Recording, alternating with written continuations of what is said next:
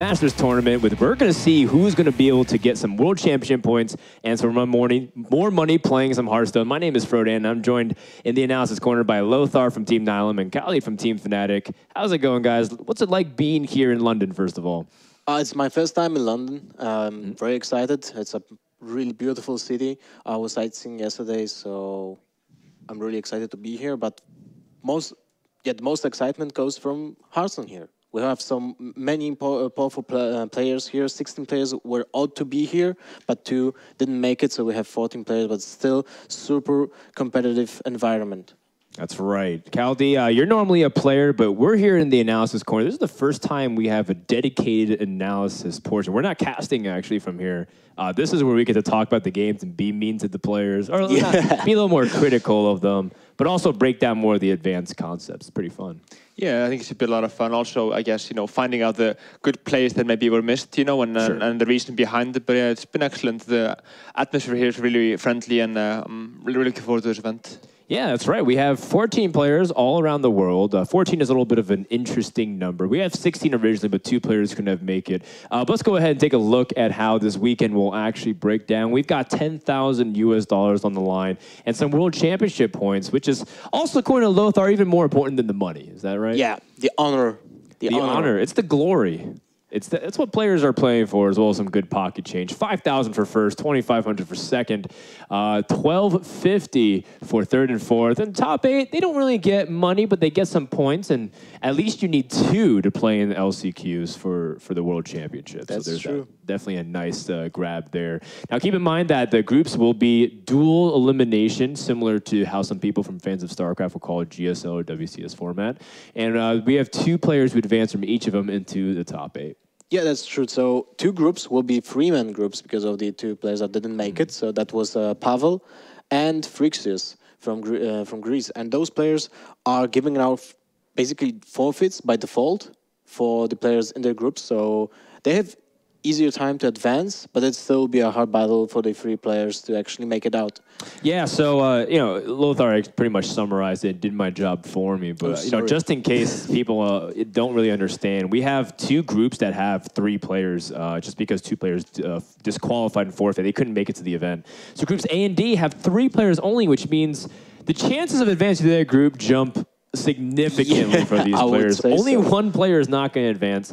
The first match of the day will be Firebat versus Zozus, because Zozus beat Kroba in the first match. Yeah. And then Firebat's first opponent was not able to come. So that's the winner's match. And then we're going to decide throughout the rest of the group who's going to be eliminated today. So the world champion got the win by default, so we can say that's right. Pretty lucky World championship privileges, but not really. That's just how it conveniently worked out. Right? Firebat's also the reigning champion. You were here last time, Kaldi. How'd that go? Yeah, he actually played against Zozus in the final and ended up winning 4-1. But it was really exciting. So we're going to see the replay of the final now in the first match.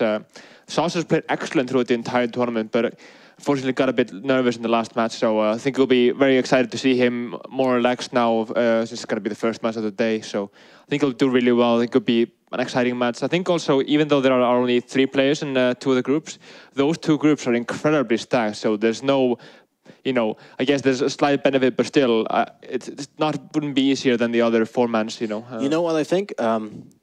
The as you said, those groups are stacks, the 3-man groups, but also it's important that when you're in a position, when it's really bad to not advance from that group, the nerves are getting wrecked so hard, and most of those players are not so comfortable. Racked, not wrecked, right? Is that what you're saying? You're racking up the intensity builds up. Yeah. Gotcha. And the problem with those players that they're not maybe so experienced when it comes to playing on huge stages, so this might be a problem for them. Well, yeah, not for Firebat. Or maybe even of course, Zozus. He's been here before. Yeah, but it's like his second event. It's true. As you guys saw, though, it's not necessarily the traditional setup that you are accustomed to. A lot of tabletop games, you play face-to-face in a way, or at least close proximity. These guys are in different isolation booths, because Gfinity, of course, hosts lots of other great events every weekend, in fact, tournaments for all kinds of games. So they're in 5v5 man isolation soundproof booths. For 1 guy, they're surrounded by admins, and of course, this is in a movie theater here. Gfinity has the first dedicated esports arena in the United Kingdom, so it's really cool to even be here in the cinema. Yeah. It's actually in a pretty nice mall. They've taken care of us really well. And we're going to take care of you guys. If you guys are looking for some good Hearthstone action, it's going to be really fun here. Same thing as we've come to expect over the past couple events. Best of 5 conquest, as far as I know. No bans, unlike some tournaments. C-Story was experimenting with that. C-Story Cup was trying out the ban system, and the players were had really mixed up feelings. Yeah. For someone was really important to get the ban because it made the format so much complicated. But on the other hand, it feels detached from the ladder experience. I've also heard the argument that it makes it more random, I suppose, if you can ban that class. And I remember before that we always banned Hunter, and that just made all the decks, I guess, less defensive, you know, because you could just cut out the zombie charge. You can be more greedy. Yeah, and that also detached it because you had to put the zombie charge back in for ladder. So the ladder decks and the tournament decks were really different, I suppose. So the ladder practice didn't help as much, I'd say. That's true. That's true. All right. Well, that's not going to be happening here, where we're having pretty standard format for you guys. Let's take a look at the schedule as well to see what the order of matches that will be happening today. We're going to start off with Firebat versus Zozus in Group A. Then we have Life Coach versus Bunny Muffin from Group C. That's a player that we were talking about maybe to keep an eye on both ends. The open qualified player, Buddy Muffins, which I have a lot to talk about, and then, of course, your teammate, Life Coach, Lothar. Yeah, well, I will be kind of biased in this match, but I will try to be as not Thank so God you're obvious. not Group C will also be staying there. We have Reynad versus Tang. Tang comes from Korea.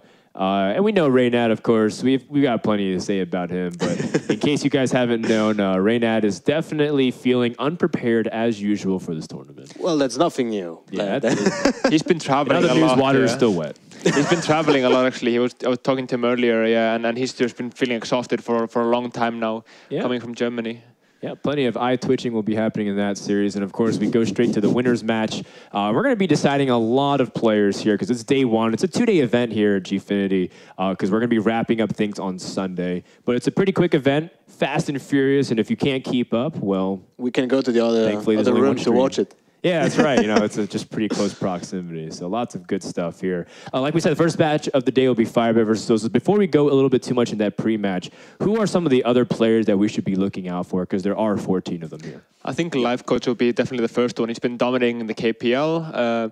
There's a few others that did really well before. I think Movic, for example, making it to the qualifier will definitely be someone to look out for. Movic from Sweden. That's right. In fact, Sweden's actually well represented in this tournament. There's 6-7 players here. Yeah, we were talking about this before we went on the broadcast, like live broadcast, and it feels like Sweden has the fundamentals that the players have to get to go into esports, like the support from the government, from the organizations, from their parents. It's different. I think it's different in Sweden and other countries. The esports there is basically more developed than other countries. Yeah, you know, being able to have the good internet for one thing, like some. But, you know, usually Hearthstone isn't that important for internet, but just being able to have that access to, like, have that internet culture. They have DreamHack there. They have, like, esports SM and all that kind of stuff. So really cool to see a lot of those Swedish players come through. I do know that Orange struggled a little bit yesterday. In fact, is he out of the tournament Yeah, he's out. Yeah, we had some tournament games yesterday just to make sure that the process was able to go through pretty speedily. Through today, we're not going to be, like, jamming across different things. So we'll keep you guys updated on scores and reports also here in the analysis corner. Real quick, before we go into the first match, I know the casters will talk about it, but do you have any predictions for our first match, Firebat versus Zozus? I'm actually going to lean on Zozus taking it, this one 3-2. It's going to be really close, though, I think. Okay, well, 3-2 for Zozus. I think we'll see a rematch. So from the last finals, I think we'll see a rematch too. That's a pretty bold prediction, Lothar. You mean the exact same result? The exact same result, so but within a best of 5. So 3-1 for Firebat. Yeah. I'm just jabbing, man. Yeah, I can't doubt the world champion. Firebat was telling me at C-Story he felt a little deflated because he wasn't ever featured on the mainstream. He that's he true. loves the adrenaline. He really likes the idea that people are watching him, and he wants to put on a show. So I'm not going to doubt against Firebat this time around. He looks like he's in good spirits. So I think it's my idea, at least, is that, you know, for Zozus, because he has a ton of information you can study on Firebat, but Firebat has almost no information except what happened last tournament. And now there's been all these new Black Rock Mountain cards, you know, and Firebat's been traveling while Zozus has been kind of having more time to practice, I suppose. So I think that might be swinging in his favor. But obviously, Firebat has a lot more experience on the main stage, so nerves won't be as big of a problem. So it's going to be a really exciting match. So I think it'll be really close, this one. Yeah, you made the prediction with your mind. I made it with my heart. So I'm more of an emotional pick. I admit it. Yours makes total sense though, and that probably could be why Zozus takes the first match. So that wraps up our pre-tournament analysis. Hope you guys enjoy. We'll be back soon, so don't miss us too much. We'll definitely miss you. We're gonna give it over to Nimsh and Anarbo, who was ready for our first match.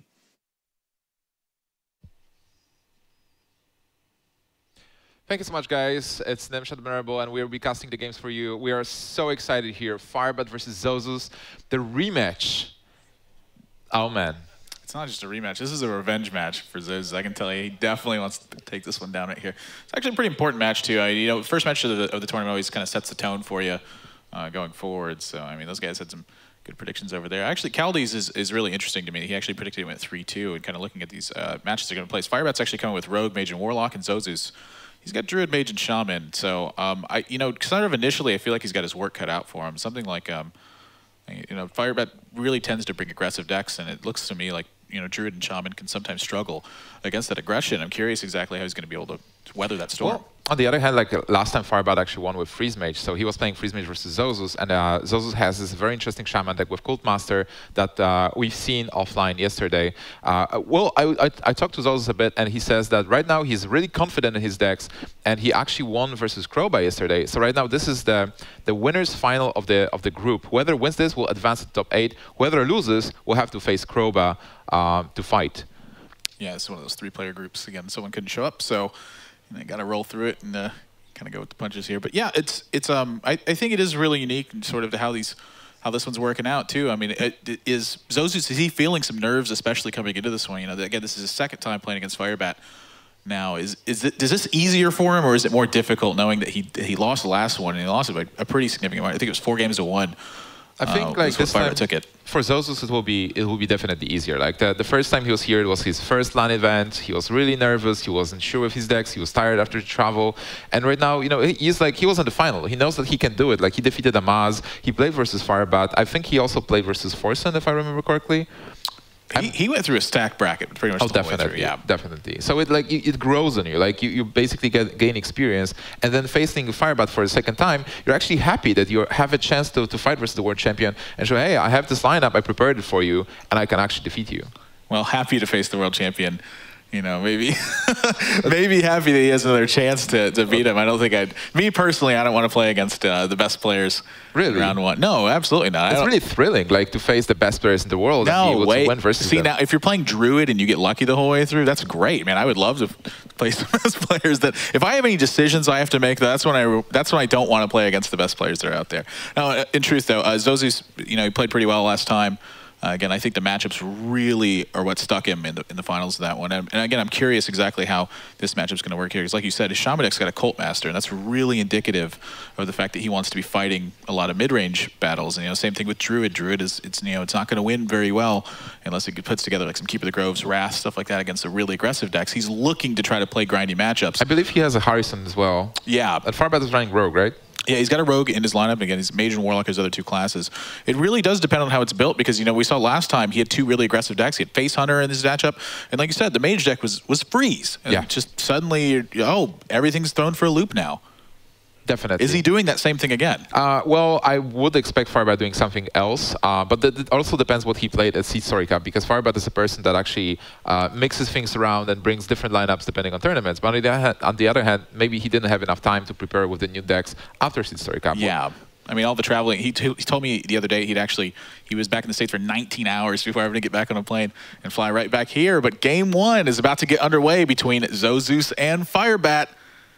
Cannot wait. Let's oh man, I'm so excited. Let's see the new cards from BRM, the Gang Boss, and oh, that's right. Yeah, like we have the new meta game right now. Yeah, Blackrock Mountain. They actually, I'm pretty sure they could have submitted cards from this week's wing of Blackrock Mountain as well. The last one. Yeah, with Dragon Consort and I actually don't even remember what the other cards in the wing were. The new wing, they could submit the decks for for tomorrow, I think. Like today, they can't play the new wing. Okay. But still, really exciting. So the players decided to play Firebat starts with the Rogue, and Zozus gets his Mage deck. Yeah, this is actually kind of interesting because, you know, this looks to me like it looks like a Mech Mage deck, except I see this Polymorph, and then of course you see Sludge Belcher, and this obviously is not a Mech Mage deck anymore. So this is going to be some sort of Tempo Mage, and then within that, it's really, you know, this is a list that can change a lot of different slots in it and still be rather successful. Oh yeah, definitely. On both sides of the board. I believe he's running Counterspell as well, so he has lots of secrets as a Tempo Mage, and if he curves out, he can really snowball here.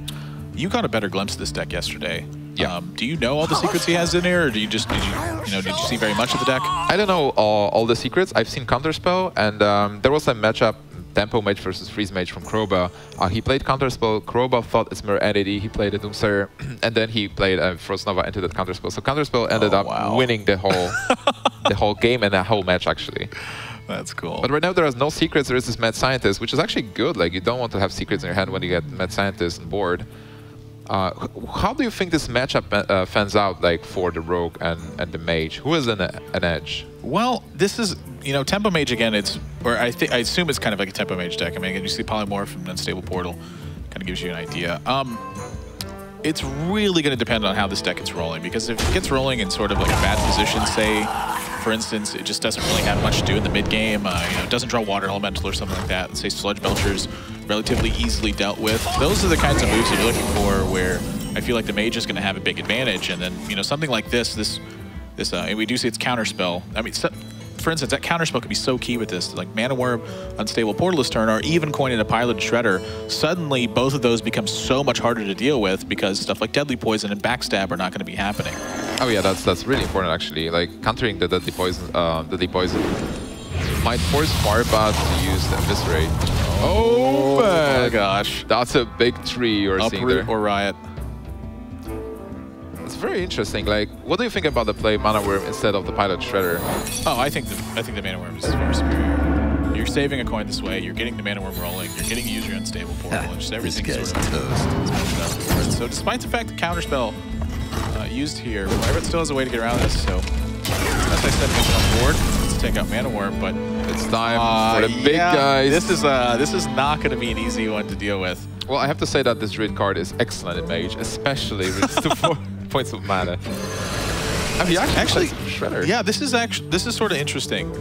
I'm guessing what his game plan is. He actually wants damage to be invested into stuff like Pilot Shredder and Sludge Belcher, and hope that Ancient of War is more of like a closeout card. Yeah, like exhaust the resources of Firebat, like using saps and stuff on the Pilot Shredder instead of the big one. Now, sort of the problem with this is, wow, Firebat's actually going to go face here. Firebat is really aggressive with his plays. Yeah, like, most of the time. What do you think about this? Because when he does this, he's 100% getting the Aggro Drain. He's using 4 points of damage. Now, Rubian Egg, outside of double Mana Knives or a Blade Flurry, that's going to kind of sit there for a while. Oh yeah, the Rubian Egg is not doing much, but still, I like going for Fates there because you do deal 3 points of damage and you ensure that the Pilot Shredder is getting a minion on the player's turn. So if you would go into Pilot Shredder and get something with 4 attack, like a 4/1, you still lose your Azure Drake. Yeah, I mean, there's no doubt about that. It certainly can backfire. Just picks up a Backstab. I'm trying to assess like the situation here with so many taunts, and it seems like Mage will be able to defend, but this Mage was really aggressive the last time I've seen it, like with Mana Worms. Azure Drake is definitely a good card, but not right now. 5/10 is getting dropped. Look at this, he's actually going to ping his own Rubian Egg. Wow. Yep. I'm so used to seeing that card in Warlock that I have never thought about hero powering your own Rubian Egg. Yeah, it's a lot better in Mage, apparently. Yeah, well, he picks up Sap, so that's actually one of the better draws in the deck, I would say. And Firebat is playing Deckhand. That's a card that's not always in Rogue deck. It certainly has its place. I think it's one of the better ones that's out there. I wonder if he's actually trading here. I mean, we just saw him go face, in a situation where he had not a great trade, but a relatively valuable one. And so in this spot, does he want to protect his Violet Teacher? I think he does. Yeah, because if he protects his Violet Teacher in this spot, he's also, you know, he's also giving his opponent 2 extra mana, because Zozus would be committed to using that hero power there, which means he's not going to play the Ancient of War again. So when he does it this way, does he actually want his opponent to play an Ancient of War? And is he using this South Sea deckhand again to try to grab that 2 mana back? Oh, definitely. Right now, like, Firebat just wants to get with the board. I think he doesn't have to be afraid of Flame Strike or Blizzard. I'm actually really surprised that he played this South Sea deckhand here, because, you know, he's got to think about Mirror Entity. He has a Tinker Sharpshooter in his hand that he would want to activate. Obviously, you want to get the combo with it rather than not. That's really curious to me. Oh my gosh. Normally, you could think about like getting the deckhand and activating the combos for the Tinker Sharpshooter Oil. But yeah, he has that Eviscerate, even though Eviscerate is like only 2 points of mana. All right, so here for Firebat, like you want, are you committed to go for face now, or do you keep trading? Like if Firebat keeps trading, it will be. Yeah, I mean, this is a good question. I mean, this is part of the reason why I would have liked to see him save the Tinker Sharpshooter on this spot, because now in order to activate, he's got to use an Eviscerate, like if he wants to use this. And if the Eviscerate is that, yeah, I mean, I can't imagine it not being pointless, but he loses his combo this way. He doesn't get his combo activated. I mean, granted, he would have been able to Eviscerate had he done it this way. Oh gosh, and now does he trade here? And then if he's giving up a really easy target on even if Tinker Sharpshooter, if he buffs like whatever he buffs, it's actually going to die to the hero power. Yeah, it seems, I mean, this has just been like a successful grind, I think, for Zozus. He's had so much stuff, and he's still got this Ancient War in his hand. And, you know, Firebat, he's got to even save the dagger here in hopes to draw something like a big Blade Flurry. He needs to draw Sprint. The last time we saw Firebat in this situation, I think it was in the final, he actually top decked Sprint. Do you think Sprint? Oh my gosh. Yes, that's how you actually win this matchup. You eat cards. It's almost like you like found your center and focused your chi, and you're like, you know what, I'm Nimsh, and he's going to draw Sprint. It's like, I'm Nimsh, and this is Firebat, the world champion, and this is how you win. That is... I mean, there's no Blade Flurry I'm stunned. yet, though. There's no Blade Flurry yet. Yeah, he didn't get it. He's still got to draw... Yeah, but still, this is much better than it was before. Oh, with, yeah. Like, just Fun of Knives and... the Tinker Sharpshooter Oil. He draws like a... I don't know, what would be the worst draw in his deck right now? Like, what would be the actual, like a second South Sea deckhand would have been like the worst draw in there. Possibly.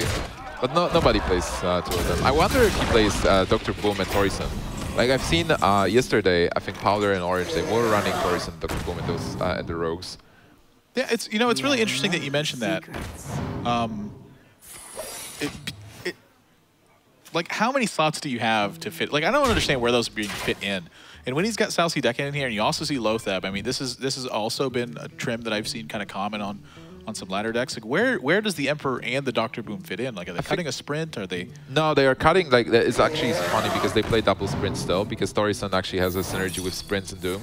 I think they are cutting Violet Shredders, and then they are just running double Violet Teacher, and maybe Edwin. Like the deck is a bit different. Look at this turn. He's got a 6-point dagger sitting there. Yeah, doing nothing. When you're in Zozu's spot here, like, how worried are you about Blade Flurry? And you're like, oh god, please don't have it, please don't have it. Well, definitely, definitely worried. How nervous are you in that seat? You want your own board, and right now Firebat might be forced to attack into one of the Drakes to like mitigate some damage. I mean, like, this is 12 damage he's looking at. Yeah, like, do you kill the Drake? It is spell damage, so the Fireball or like Frostbolt is going to deal a lot more. But then again, how many cards are left in his deck? Like, how many times have I said like he needs Blade Flurry? Like the Rogue needs Blade Flurry now to win this match. I mean, that seems like a very key thing in pretty much every single one of these decks. Is Blade Flurry just always needs to be there. Yeah, this is looking really bad for Firebat right now. Well, he still has the Farseer, he still has Lotheb, but he doesn't have any taunts. Yeah, There is the Flame Strike, by the way. Yeah, the big issue here is going to be, not only is he, like, there's no efficient way to deal with these 4/2s right now, and he's also going to have to face down, well, now it's going to be Duplicate. I mean, he had the option for Ancient War here, but I actually really like this Duplicate because everything here becomes so inconvenient to kill, and Firebat has made it pretty apparent that he actually can't kill your stuff. So you don't really need to commit anything to a position like this. Also, it's important that if there is a Blade Flurry, the first minion to die will be the first minion that was played, right? So like duplicate will actually if everything dies at the same time, whatever was in play. So Azure Drake is getting duplicated. Right. Yeah. A pretty smart play by Zozus. Firebat trying to stay alive, getting back to 16. Yeah. I mean, he's not going to get Flame Struck this turn. I think that's really important. Well, Firebat is not that yet. Even like if there is, wait, this is 8, 10. If there's a Fireball top deck, it's actually over. Even with Lothab. Wow, look at that. Oh, gosh. Yeah, he has to sap that. That is so brutal. How many times have you ever sapped a 4-2 Azure Drake? I think it's gonna be like the worst feeling sap. I've seen worse saps. I've seen people sapping a Leper Gnome, and that was painful for sure as well. But yeah, Firebat in a weird spot. I think like Zozus knowing the double sap is out of the way, he can just play this Druid now. Ancient of War. It's a 5/10. And you know what? Like even though Firebat didn't get the Blade Flurry, if he gets a Blade Flurry next turn, or if he gets an hour sprint and gets Blade Flurry out of it. Yeah, I mean, a Blade Flurry would just be insane. I mean, he has Tinker Sharp Swordle in his hand, so you're looking at a 9-point Blade Flurry if he draws that. It's so crazy. Like, this game is super close still. Whoa. So, Zozus is thinking about the play. How are you enjoying London? Oh, it's been great so far, actually. I'm surprised how well I remember my way around. You know, directions and names and birthdays are like always something I can never remember. It's really cool that there are English signs, right? Like whenever you go, you can actually talk English, and everybody understands that's normal for me. I mean, oh, you know, I don't like go to like grocery store in Texas and like a guy speaks French only. Dude, I'm so envious. Like in Poland, I walk around, I talk English to people, and they don't know what I'm talking about. So I have to switch to Polish. You're talking English to me. I don't know what you're talking about half the time. He's gonna hurry up here. Looks like Emperor. You know, it's pretty tough to disagree with Emperor. He's not really under a big threat of lethal. He's actually even going to favor clearing here, so he's hedging his bets against a top deck Blade Flurry. It's pretty obvious it's not there. But he's also got the duplicate down still, too. So Firebat, even if he kills this stuff, he's got a difficult time dealing with just the duplicated things. Because, again, he's invested so much damage into all these other minions. How does he actually deal with this Ancient of War once it hits the board? Because look at this turn 10. Look what Emperor's done to this. He's got Ancient of War and Azure Drake next turn, or even Azure Drake and Flame Strike. So he's going to be able to handle pretty much any amount of pressure that's thrown at him. And at the same time, he's kind of deflecting attacks that Rogue will typically have, which is blow up all your minions, then get a big board and try to kill you. On the other hand, the duplicate is going to work on an... Oh, is he actually going to kill... Torisan? What would you rather see duplicated here as Firebat? Would you like to give double Torisan? Or did he check for another counterspell?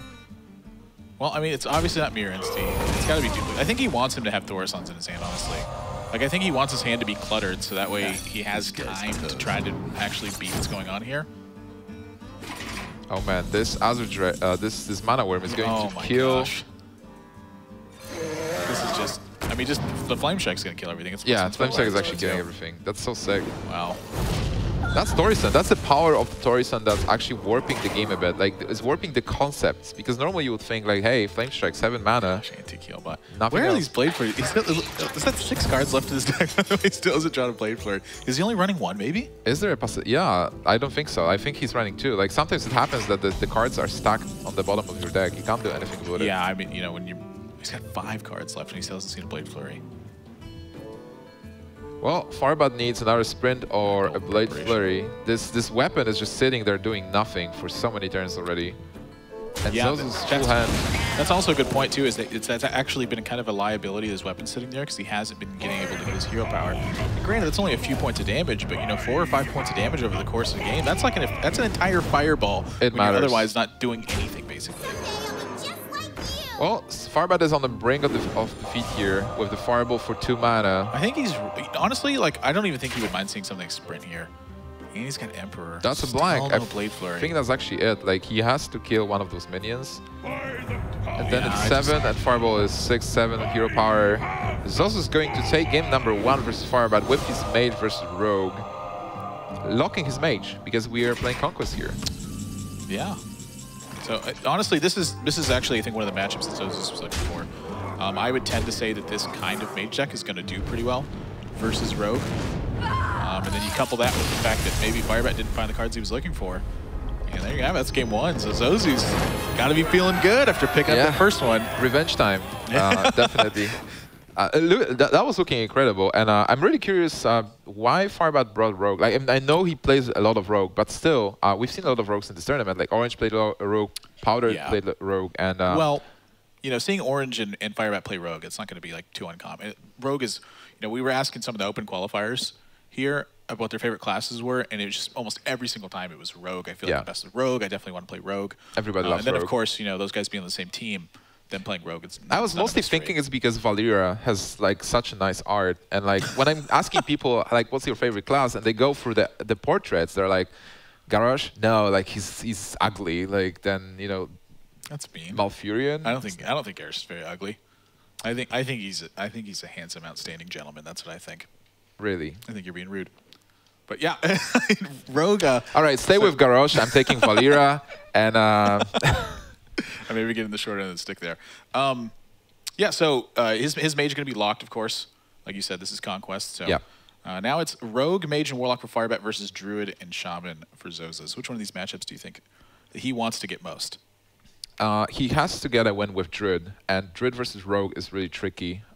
Druid versus Warlock is, depending on a Warlock, I would say Firebat is going to bring Zoo. Like Firebat is a player that really likes aggro decks, and he excels at playing Zoo. He was trying different Zoo builds before, like after GVG. It didn't really work, but right now with Gang Boss, that's a possibility. Yeah, we've kind of seen a resurgence of Zoo. I noticed on the ladder the past couple days, it was, you know, I hadn't played against a Zoo deck in almost 2 months. And then suddenly it was every single Warlock deck I played was a Zoo deck. And I was kind of like, what's going on here? And kind of, you know, started watching some streams, checking out what's going on, and I started seeing like this double Sea Giant Zoo deck floating around, and I was like, what on earth is going on? And it is no joke, man. Getting Imp Gang Boss and following like with like Implosion Sea Giant, that's like a real thing that happens. Yeah. And it's definitely possible. And I think like there is also room for improvement in the deck. People just need to experiment with it. Maybe, you know, bringing Void Callers and Mal'Ganis also, because there, you have a lot of demons. Yeah, that's the other thing that's really cool about Zoo right now, too, is that you have a couple different options with it. Like, you can play this really, really aggressive route where you're trying to just outright kill your opponent as fast as you possibly can. But then you also have, like, these slower value routes where you can utilize Void Caller to really give you an edge in this minion trading battle, because that's something that Zoo does very well, is trade early to mid-game minions. And as it starts going to late, what it's hoped to have done by that point is have enough board that you can just kind of push for a win and your opponent doesn't have a way to efficiently stabilize through it. But something like Void Caller really gives you a big edge in a situation like that. So yeah, I would agree with you. I think that Druid here, he's got to get a win with it. So, you know, being up a game might be his most comfortable position to like, okay, well, I can take a little bit of a bad matchup, and hopefully that it comes through with me, because again, you know, he's got to win with all 3 of them. I would like to see his Druid here, and sort of akin to the way that Conquest always seems to be the person who lost, just queues up the deck that they just lost with again. But game 2 is getting underway here, and you know. Oh, this is the Shaman deck. Yeah, Shaman that's actually in Zozus' lineup. So these are a little bit flipped around. We'll get that fixed as quick as possible. Zozus is going to play the Shaman versus Firebat's Rogue. Firebat just trusting, and he needs a win with Rogue. Like, there's no point in changing it right now. This is a really clunky opening hand for Zozus too. That Manatide Totem makes this a little bit better, I would say. But, you know, having Big Game Hunter and Neptulon in your opening hand, these are 2 cards that are really not going to be very good versus Rogue. This is a matchup, though, that typically I would say is pretty good for Rogue in general. Well, yesterday we've seen a situation where LB Dutch Boy actually thought the same thing. Like, I have this Big Game Hunter versus Rogue, I'm never going to use it. So he played Big Game Hunter, and then Powder in his Rogue responded with Dr. Boom, and he was like, well played. So, everything can happen. We haven't seen Dr. Boom for Firebat, and I don't think he's playing one because he had the deckhand, so he has the more like the faster version of the Rogue. But then for Zozus here, you know, Feral Spirit on turn 2. Yeah, this is actually a little interesting because he's not going to be able to follow with a Totem. And obviously it's locking his turn 3, so when he makes his play, he's pretty heavily committed to turn 4 Pilot Shredder. But I don't think there's a problem with this. You know, if he doesn't, you know, how is Firebat going to clear this? Does he want to just dagger? If he uses dagger and deadly poison, it means he's not getting a minion on the board. If he's got something like backstab SI7 agent, you really almost never have a way to play around that efficiently, so you kind of just got to throw caution to the wind with that. But if he does something, this is kind of the turn I think he's actually looking for, is in one of his worst case scenarios, which is Deadly Poison.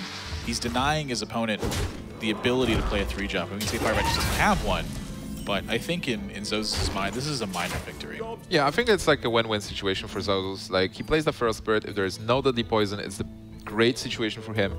Even if there is the Deadly Poison, as you said, he knows that one Deadly Poison goes away. But we can see that Firebat actually has another one. He has a lot of spells. Like, Firebat is missing minions, and minions are really important at the beginning of the game for the Rogue to deal with early damage. I was just about to mention, we noticed that he has a very distinct lack of things to put on the board in this game. So just gonna go Deadly Poison again, and I can't blame him.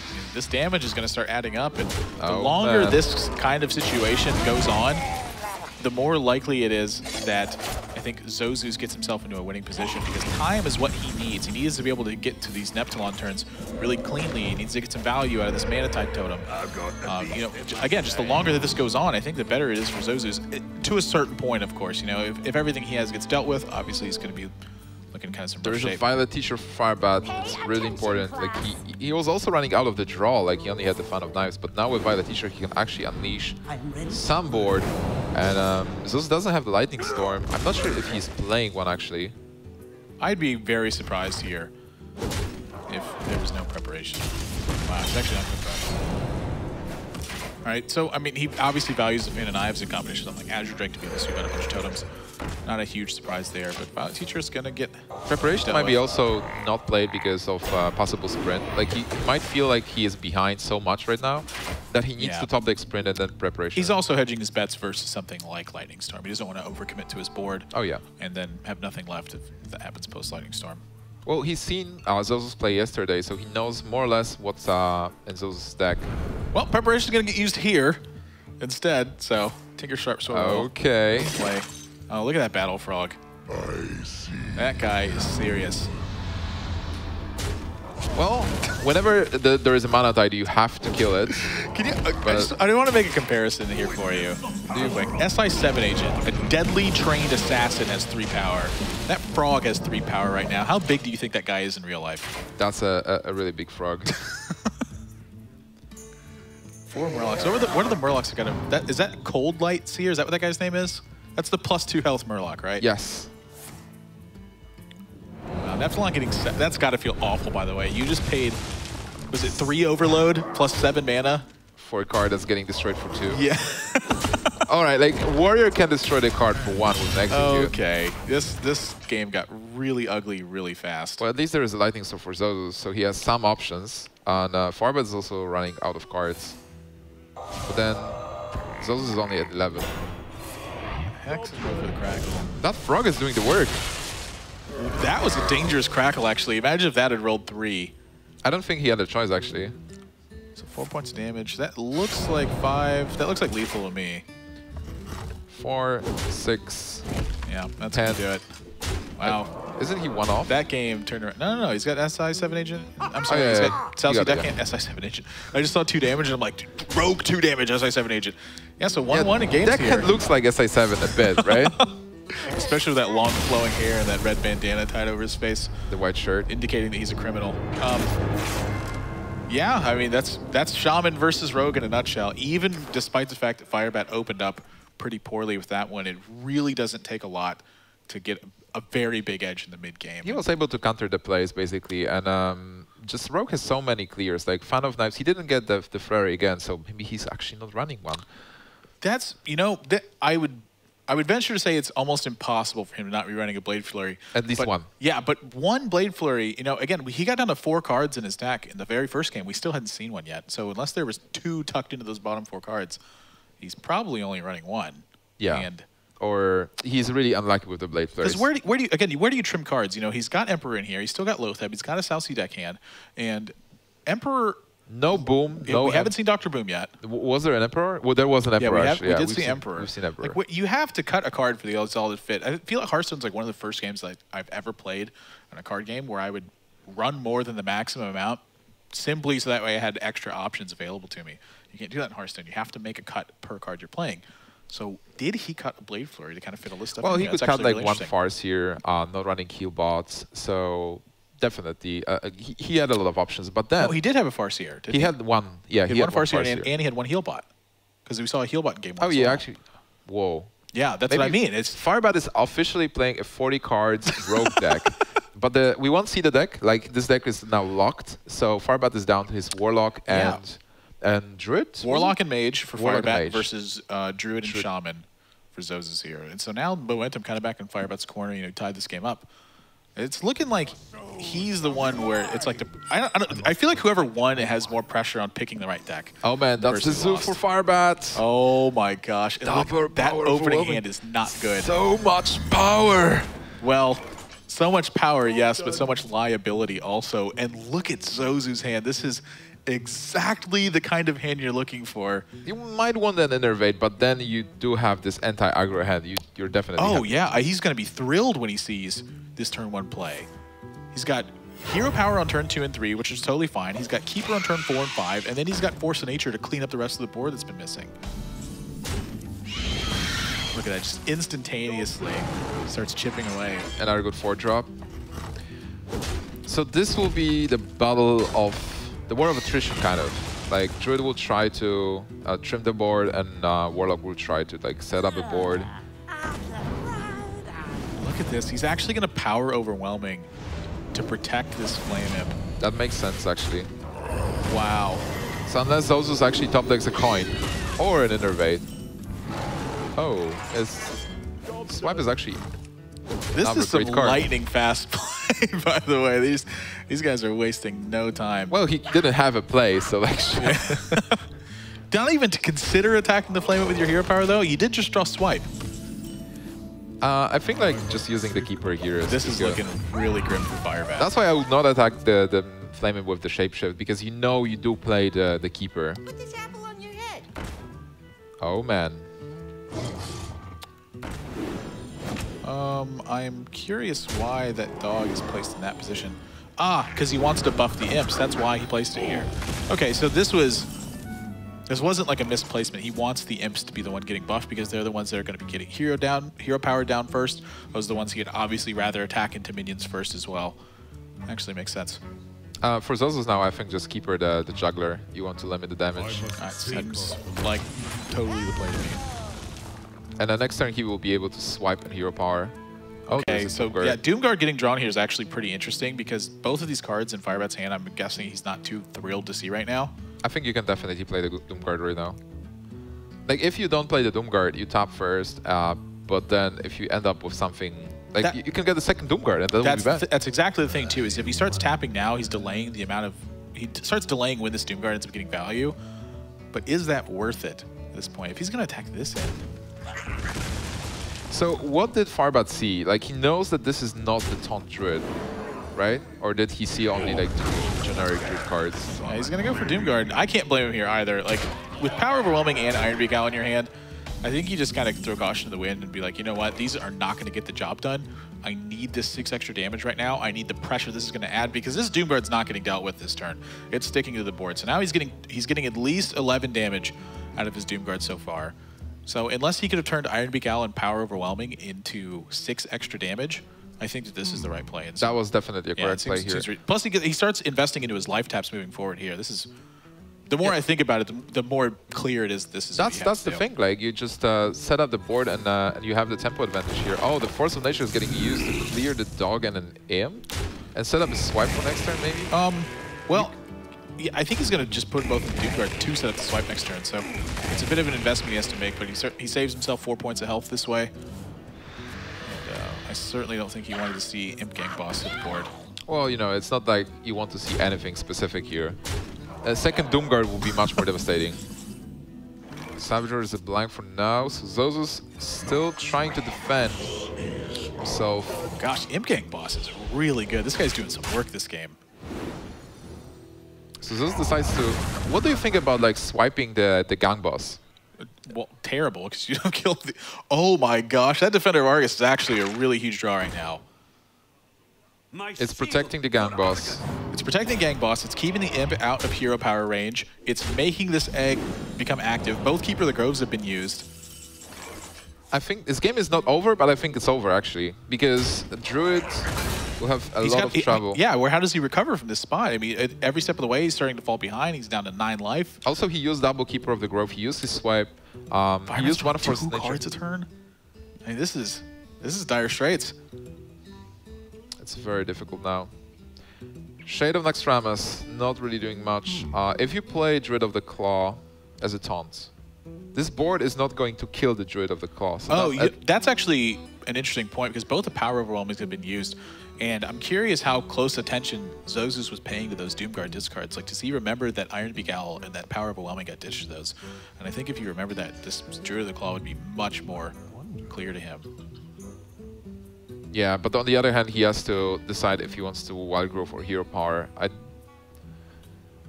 Well, Wild Growth in here is not the most exciting play. Yeah, it does allow you to play Sylvanas Pilot Shard next turn if you go with Druid of the Claw. I'm certain this is what he was thinking about, when he wanted to play Druid of the Claw or Sylvanas. And so this kind of indicates also that he has been paying attention to it, because this is a risk that he's willing to take at this point and say, you know what, I've seen 2 power overwhelmings, I've seen an Ironbeak Owl, I'm okay to play this Sylvanas' turn. He knows that there is not enough burst. 4 but on the other hand, that's 7 points right there. Yeah, and Implosion also, you know, imploding the Shade of Naxxramas, getting your board bigger. Just get extra stuff. You know, it's funny, I think he actually wants to roll a 3 there. Yeah, because with 4... But what happens if he rolls 4? And why not play it in a different order? I think if he rolls 4, he's just okay with holding on to the Abusive Sergeant for an extra turn. So yeah, I actually am not seeing a way to get out of this. Yeah. Well, not really a good way. Like, even if you steal a minion here. Let's say you Rastex for 3, run Sylvanas into the 5/5, or into the 4/4, plays Druid of the Claw and Taunt, and then Hero Powers. 6 points of damage gets dealt to Druid of the Claw, and then 3 points of damage gets dealt to you. So you live at 1 that way. Well, so that's the way to survive for 1 more turn. Can you make a comeback then? Yeah, that's the other thing too. You actually have to find a way to win after that too. You know, alternatively, if he wraths into Swipe. All right, so he's wrapping the Gangbos to stop the imps from being produced. Oh, he can Black Knight that Nerubian Egg and make a 4/4. Whoa, whoa. The problem is for him that he can't kill his own Sylvanas. Like, even if he does, he might steal an imp. Wait, this is lethal for him, right? Yeah, this is certain death. Yeah, so Zozus is just going to give this game up. And wow, even after the double power overwhelming start, and again, sort of the nature of the matchups here, you know, this is such a bad matchup for Druid.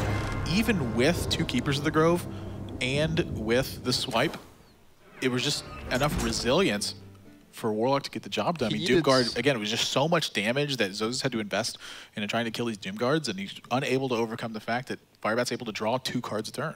That's the mastery of the Zoo deck, because Zoo deck is playing 2 cards at a time, and it's really like asking you a lot of questions. Do you have removal for this? And it seemed like Keepers are cool, but on the other hand, he did Shapeshift on 2, he did Shapeshift on 3. Yeah. So if you have an Innervate to set up an early board position, or the Wild Growth to like play Keeper on 3 and then maybe Druid of the Claw on 4, then he might be able to stop the Zoo. But then here we've seen a classical example where Zoo is just playing those minions, and then after emptying his hand, he's just like tapping, so like 2 cards every turn without any drawback. Really surprised that actually power overwhelming on the imp to kill a 2/2 zombie chow was actually such an important play to that game. That's really funny to go back and look at that. Sort of, you know, you're like, oh, Zoo's mindless, so nobody has to think. Well, you got to think sometimes. That play is, I would have been hard pressed, I think, to make a play like that. So right now, Firebat is down to his mage. He only needs to win with his mage. We don't know which mage is that. This is the... at C3 Cup, I think he played a really weird mage build that actually lost him the series versus Savitz. He got all-freed with that mage. Here, maybe he improved it. Maybe he brought a freeze mage again. Maybe he's running a mech mage, which a lot of pro players also favor. And for Zozus, he still needs to get a win with that Druid, and he still needs to get a win with that Shaman deck. It's really hard to say how they fare against a mage that we don't know what it is. Yeah, a lot of this mage deck also, it really kind of depends on how he's going to end up getting it built. And, you know, we're going to have to wait and see what's going on. We're actually going to go to a quick commercial break. So, guys, hang tight. Game 4 of Zozus and Firebat's coming right up. Firebat's on match point. Zozus got some work to do. Come back. Welcome back, everybody. We are here, Name's admirable.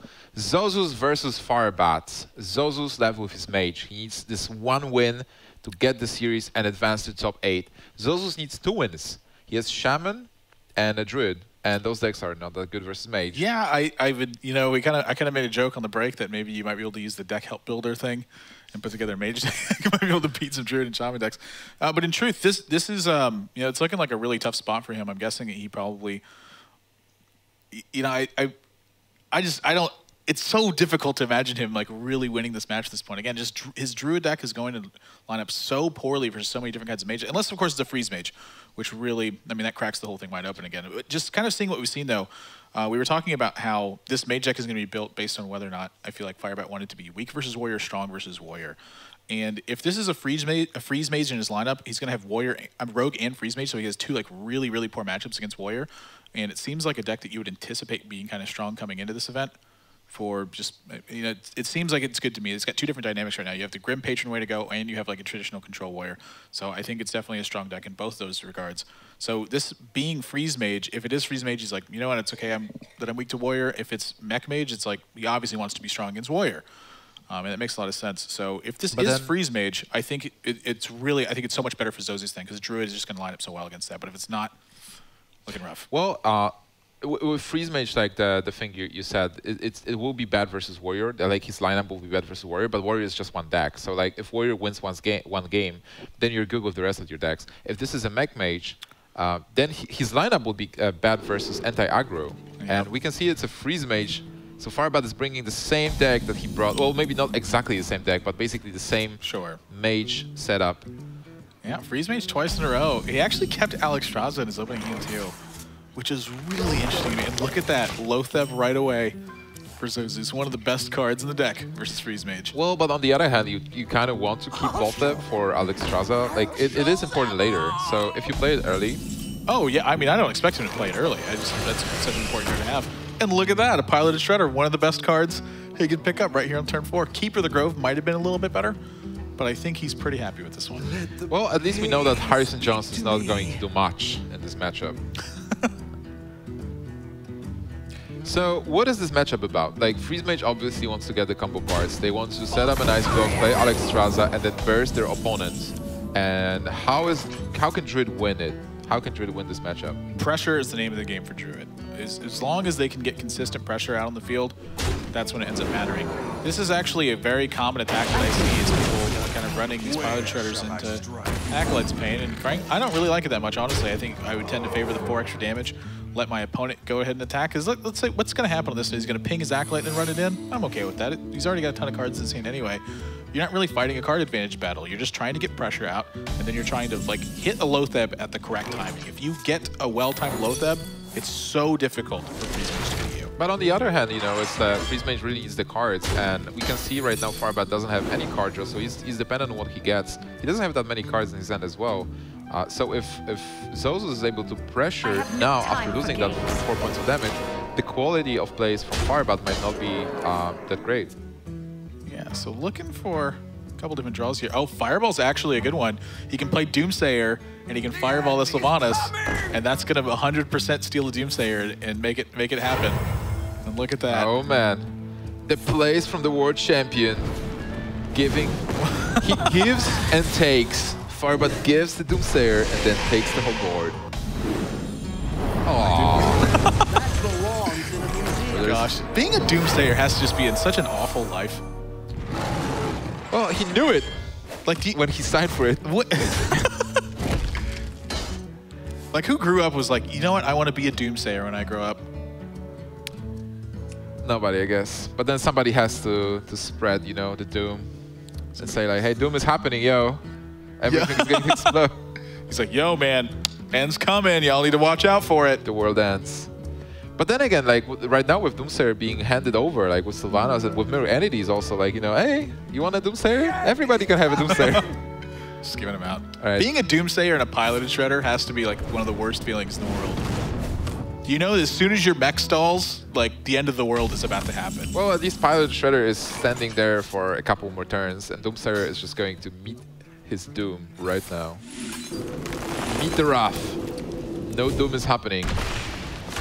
Ice Block set. Black Knight is... He's got Harrison and Black Knight in this deck. That's actually really interesting to me because Black Knight is pretty much just fallen out of favor in most of the Druid decks I've seen. I haven't seen this card in a decade. Oh yeah, I don't know how long. It really depends on the metagame. Like this is a metagame card. Like if you assess the metagame is running a lot of taunts, you do play Black Knight.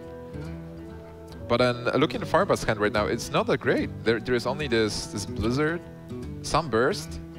I think his hand's looking fine. I mean, he's got turn 9 Alexstrasza, and then he's got 17 points of damage to follow that up. I mean, that's...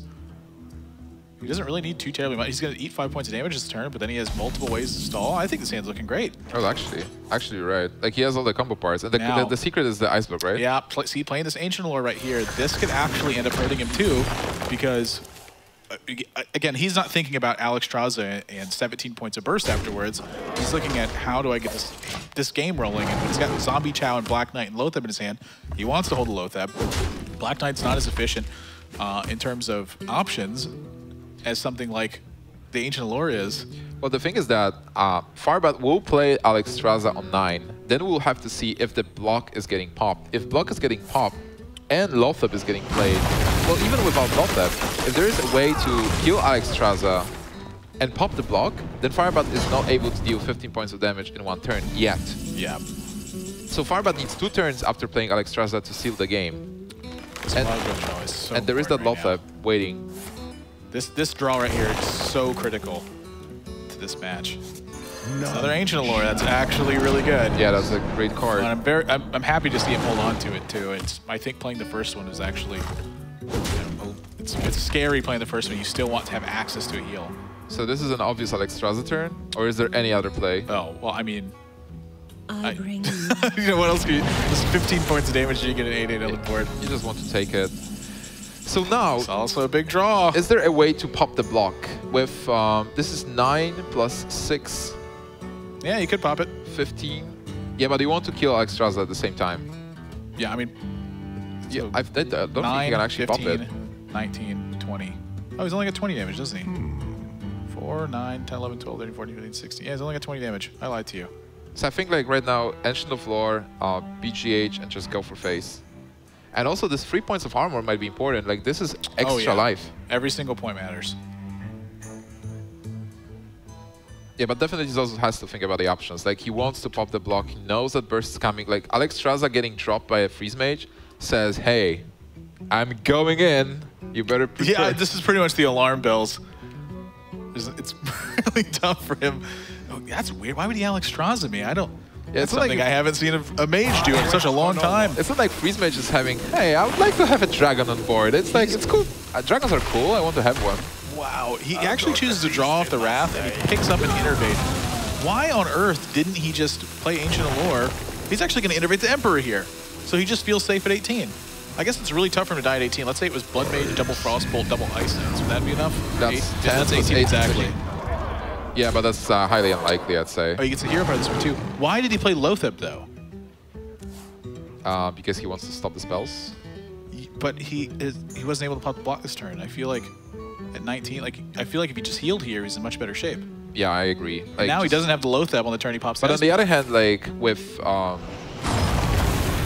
maybe he thought like he can stop the AoE. Like if you play Ancient of Lore, you get Flame Strike and a ping.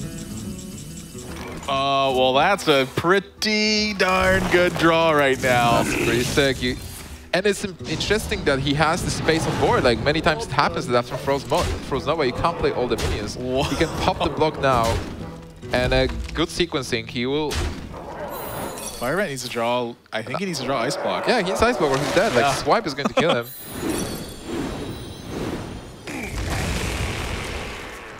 Whoa, you actually got Ice Block. Okay. Wait. So Ice Block's for sure getting played.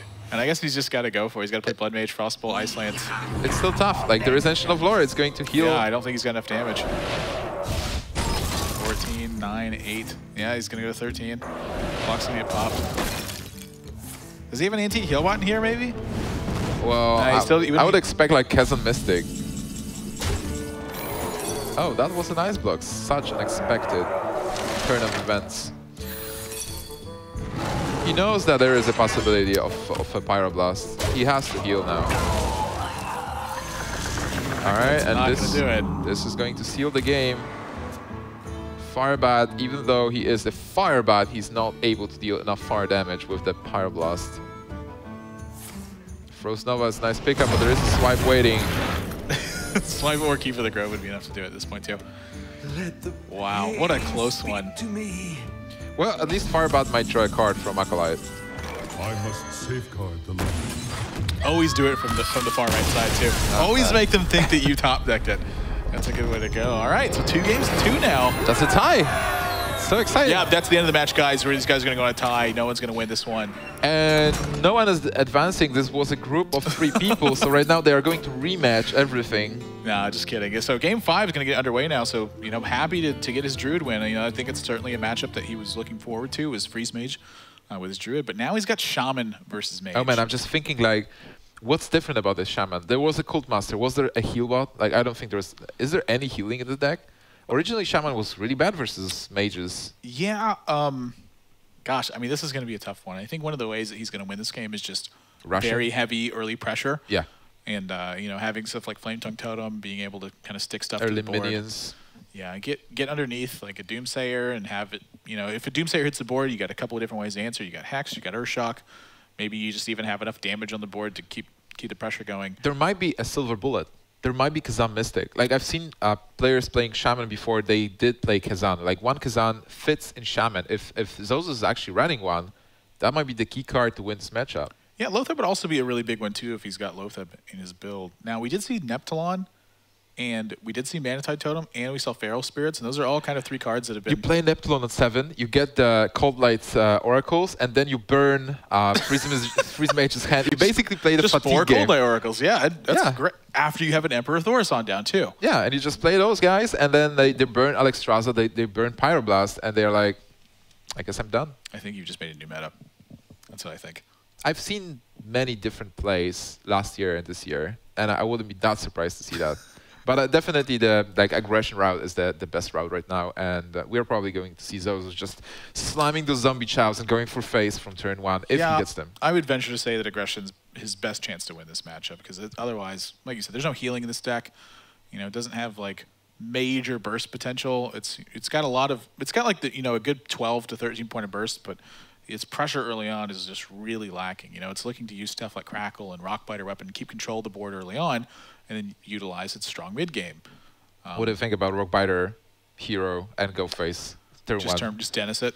Yeah, just Dennis it. Like, make a statement. I think it's probably not the statement he All wants right, to it's be not the making. statement he wants, definitely. Maybe kind of saving it for surprise instead of just, you know, ripping 3 points of life total right off the top and get going. That might not really work. But still, aggression is the way, so we support it. And if anybody supports aggression, it's Nimsh and Admirable. And Zozus versus Firebat, well, Firebat will just continue with the standard plan, right? Like, he just wants to draw cards, get Alexstrasza, Ice Block. Freeze Mage sort of tries to do the same thing every single time, and I think that's one of the strengths of the deck, is its consistency in doing so. Just, you know, draw some cards early, keep your life total high as you can, try to get a really big swing turn on the board, then look for big combos at the end. You know, one of the strongest plays it's got now is because the Emperor Thaurissan is to something on turn 5 like a Frost Nova Doomsayer, and then dropping an Emperor on a clean board. It's such a powerful play because the Emperor needs to be answered. You typically will have a high, you know, hand count at that point. You just get so much value from it. So game 5, we're going to get right into it. And this is match point for these guys. And again, setting the tone here really for this tournament. This is such an important one to win. And Zozus, I think he's got his back against the wall. Oh, man. Well, he got the coin and he got Haunted Creeper, so he has some minions. But then look at that hand from Firebat. Mad scientists. Like, only minions. This is a Freeze Mage. Are you serious? That's a pretty darn good opening hand. Yeah, he's going to get those secrets. He's going to draw some cards with Acolyte of Pain. If he wants to, he can play a Preventive Doomsayer. And Antonidas. Oh, Antonidas is not doing much now, but it's just looking great. Like, look at this Antonidas. Just, hey, I'm surrounded by all those minions. Great.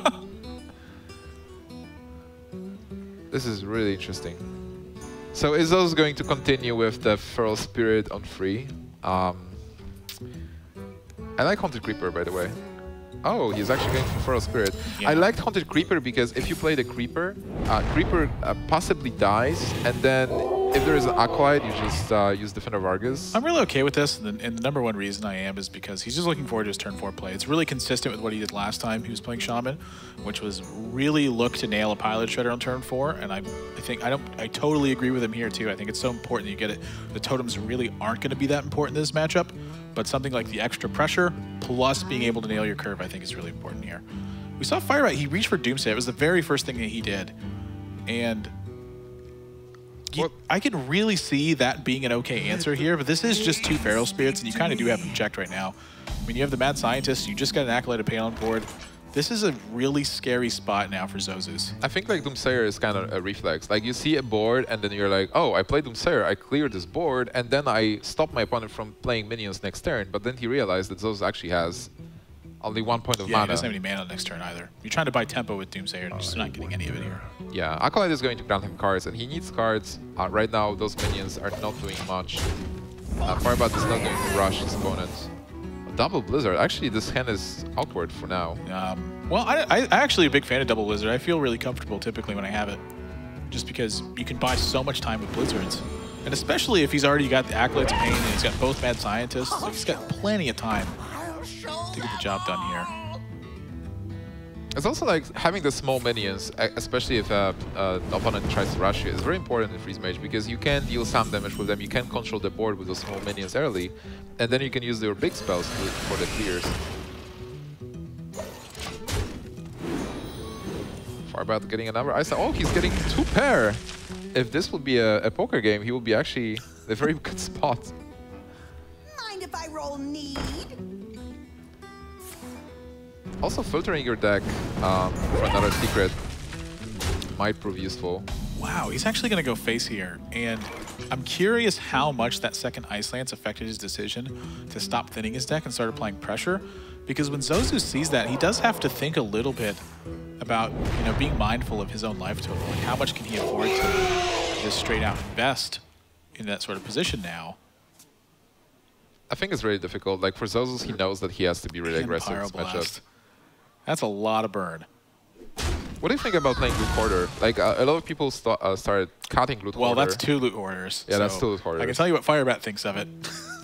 Well, he likes it. It's an aggressive card. But then, like, when people play Torisan and they play Malygos, they do cut the Loot Hoarders. I think Did you say Malygos? Yeah, I said Malygos. Malygos and Freeze Mage. People do cut, like, Loot Hoarders, they can cut Pyroblast, and they play Torisan and Malygos. And with Malygos, the math changes completely. Like, you do draw a lot of cards in Freeze Mage. Oh, I'm thinking of some math with Malygos. What, the math of Malygos? Yeah, I'm thinking of 1 less card slot in my deck. He's got 2 Loot Hoarders in here. You know, Antique Healbot's actually something, that's actually a more interesting card, I think, than Malygos. Malygos is kind of cute. I mean, you definitely could, you know, play Emperor with a Malygos in your hand and then Frostbolt Iceland someone. That's funny. What you do is that you play Antonidas first, you get a couple of Fireballs, then you play Torisan. A couple Fireballs! Yeah, a couple of Fireballs, like, you know, use coin, Ice Lances and stuff like that. Then you play Torisan, you get a really cheap Fireballs, and then you slam Malygos, and then, whoa, the burst. Malygos for 4, let's say, because GG, man. You can plow for 50 points of health. I actually do kind of like the idea of Malygos with Frostbolt and Ice Lance, like after you have the Emperor in your hand. Yeah. That's so much stuff you have to draw. I mean, actually, in slower metagames, if that's something you expected, that sounds like a really good option.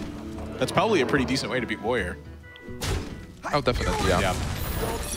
Emperor really gave the Warrior versus Freeze Mage such a different dynamic, too. I mean, that was a match where it was just, I mean, you basically could have just quit and you'd have been fine with it.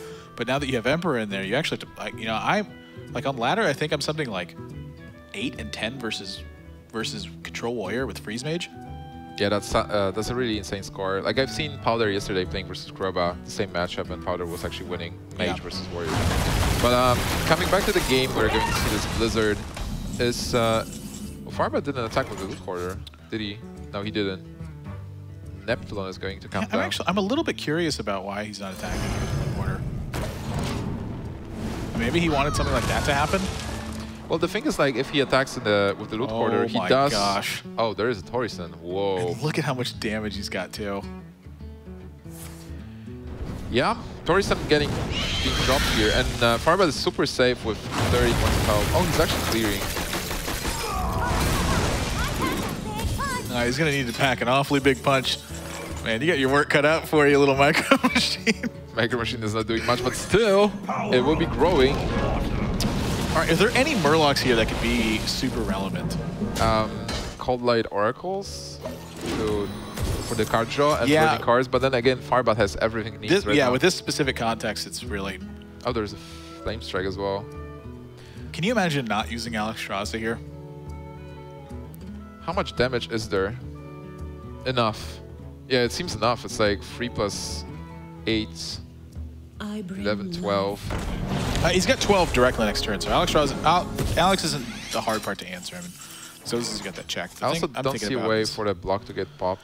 Yeah, I mean, Keys and Mystic, you know, you mentioned that's a possibility in this deck. It looks to me like he really needs to get something like that. I mean, he doesn't have enough damage, right? Unless we count this wrong. Jump to 11, he can jump into 9 with the Bluegill Warrior. Yeah, there's just doesn't enough damage to do it. Yeah, he has the BGH to counter Alexstrasza, but then he will need the Kazan to win, or like a super heal. Yep, this is tough. Yeah, I'm guessing. Oh, wow. Wait, that that's is exactly 15 points of damage. That's exactly lethal. It's yeah. Firebat gets it. Well, I don't think he necessarily needed that draw him. Again, he's still sitting under Ice Block. I think Fire Blast would have been more than enough here.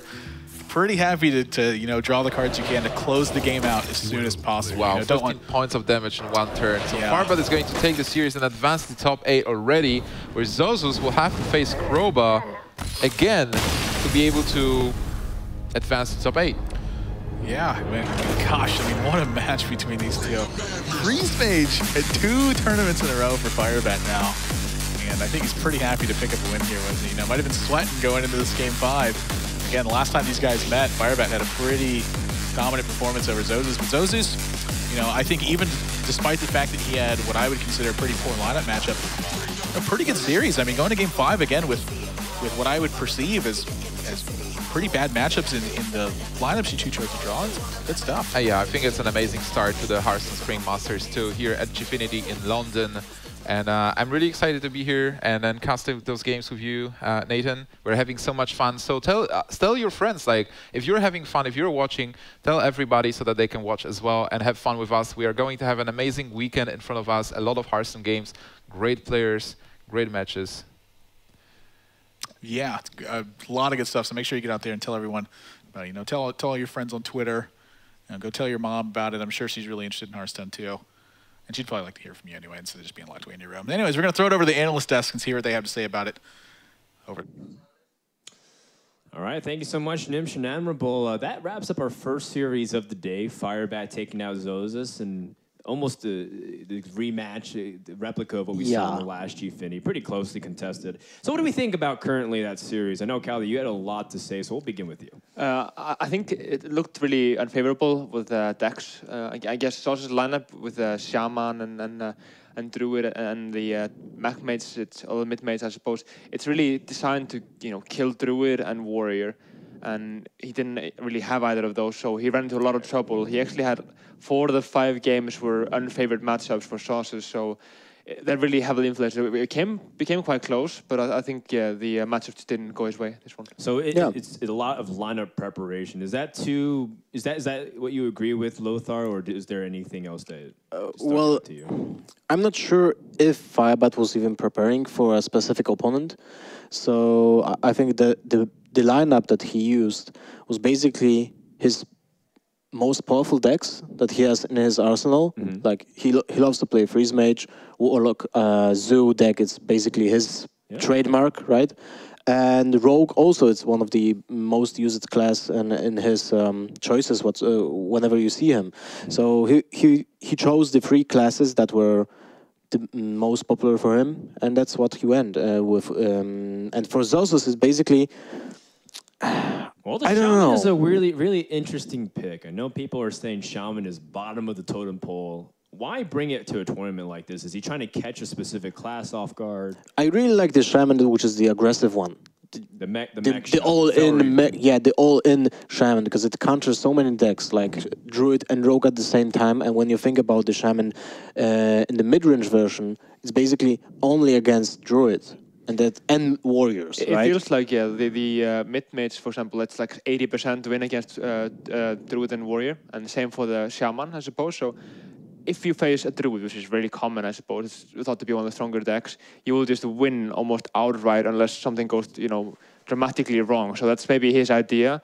Whereas Firebat is thinking, okay, I want to bring 3 diverse classes, and there's not a lot of lineups that can deal with Freeze Mage, Rogue, and Shu, because they all play dramatically differently. So it was a good point when you brought up the Shaman, but the fact is that now, after the Imp Gang boss was released, the metagame shifted like really heavily. We didn't see Zoo at all, and now it's back. And when you think about Zoo matchups are great against Druid and Shamans, because if Shaman doesn't draw Lightning Storm, even then. Something back now, because Imp Gang boss and Nerubian Eggs, there's so many Void more Colors, things. there's so many things that just ruin the Lightning Storms. I think Shaman is really unfavored against Zoo, and when you think about the metagame right now, Shaman is really awful.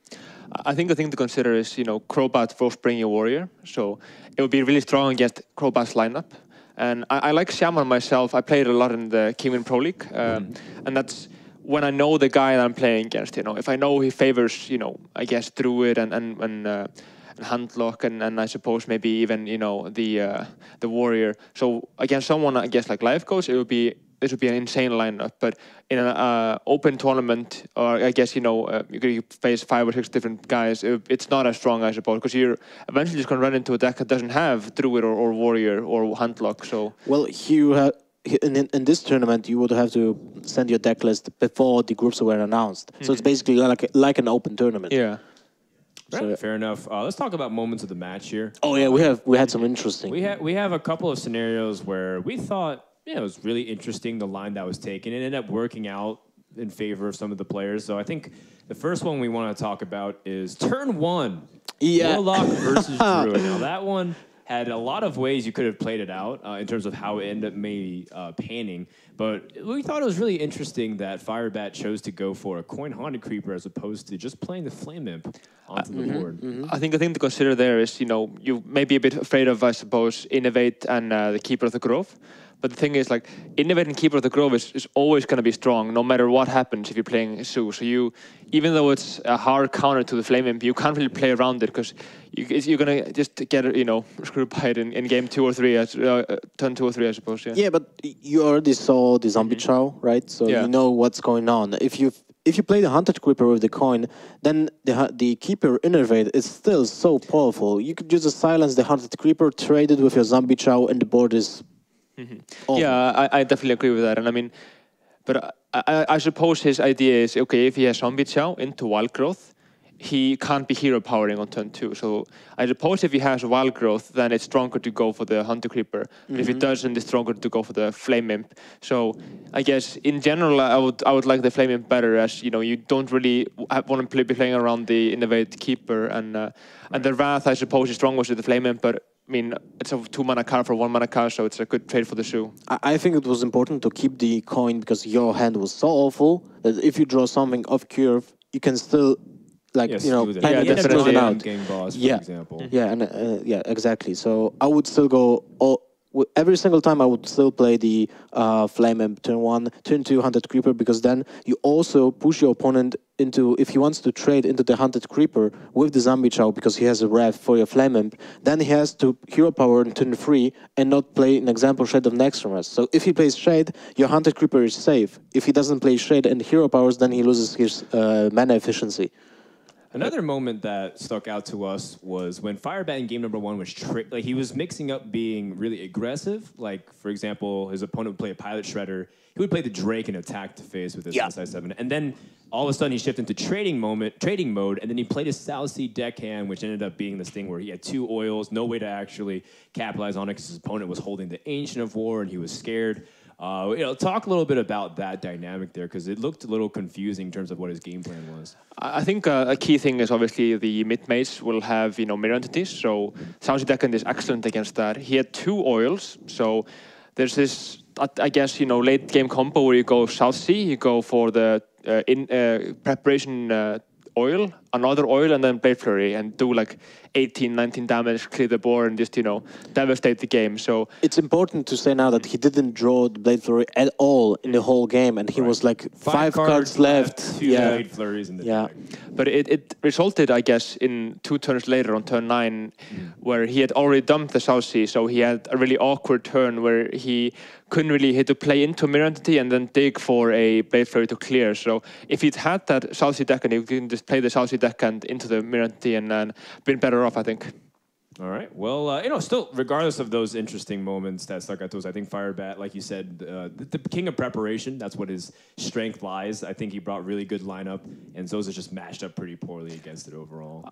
I think overall, yeah, I think Firebat made few mistakes and just played better in this series, I have to say. And it was really unfortunate for Zozus. I think he deserves a lot of credit. He did take 2 games, I suppose, but into a worse lineup, you know, so taking 2 games with that lineup against what Firebat bring, I think is really impressive. But yeah, I mean, he's not out of it yet. He falls to the lower bracket. And Firebat, because again, one of the members of the group's not here, so he goes straight to the round of 8. Did you want to say something, Lothar?